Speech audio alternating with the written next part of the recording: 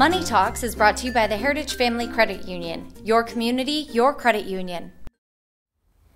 In this week's Money Talks, Access sits down with the Director of Financial Literacy for Champlain College. John Peltier's Center for Financial Literacy is actively addressing the issue of lack of personal finance across the state by teaching graduate-level courses for teachers to take back to their classrooms. Fairhaven Union High School is one of the schools in the state that's taking part in research for the center by instituting a mandatory personal finance requirement for the graduating class of 2018. Today we sit down with John Peltier of Champlain College to talk about the work his center is accomplishing. The goal of the center is really to promote personal finance education, K through 12, collegiate and adult. At the college level, as it relates to our campus, we're one of the few colleges in the country that requires students take some level of personal finance training as a graduation requirement. So that's how we live it there. At the K through 12 level, we've been very involved with teacher training initiatives.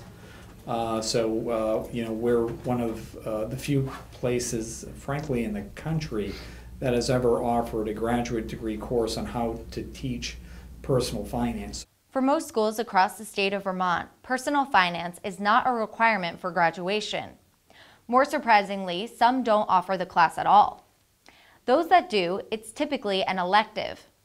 Fairhaven is one of several schools now working with the center to collect data. We're following a group of those trained teachers from Fairhaven Union, U32, and Burlington High School into the classroom. We've worked with the National Endowment for Financial Education to create a test. So we're giving students a test at the beginning of a one-semester course on personal finance, and at the end we're gathering that data over 2 academic years, and we're going to be comparing that to a group of students at control group high schools that I can't name in Vermont. I promised I wouldn't. But we're going to be giving those students the exact same test and the exact same time intervals.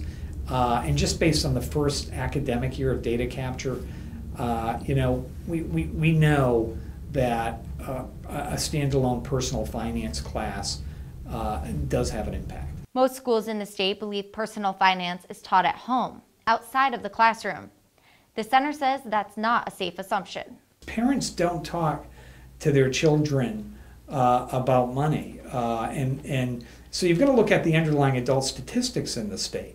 So we expect parents to be the ones teaching the children, yet we know based on data from Experian that 47% of Vermonters have subprime credit.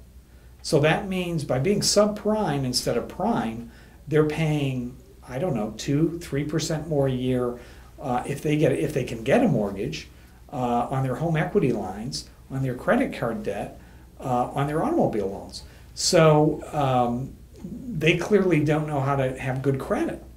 So 50% of, you'd assume, parents in the state shouldn't maybe be the ones teaching their kids because they're not living it themselves. The other thing we know is we have an unbanked population in the state of adults who don't even have use banks at all, or they're underbanked. We have people who are using rent to own. So you want to buy a television that costs $600. If you do it on a rent-to-own program, even though those monthly payments seem easy to make, you're probably paying twice as much than if you saved the money, if you delayed the gratification, saved that money up and bought it. So, and the same's true with washing machines, dryers, dishwashers. There's that whole rent-to-own business that exists in the state. So you've got to look at where are the kids learning it. In order to make a significant impact on the next generation in the state of Vermont, the center believes schools need to make personal finance a graduation requirement so students, no matter what their academic level, have a strong financial foundation before leaving high school. Next week on Access, we'll take a closer look at how the center plans to help schools across the state accomplish this.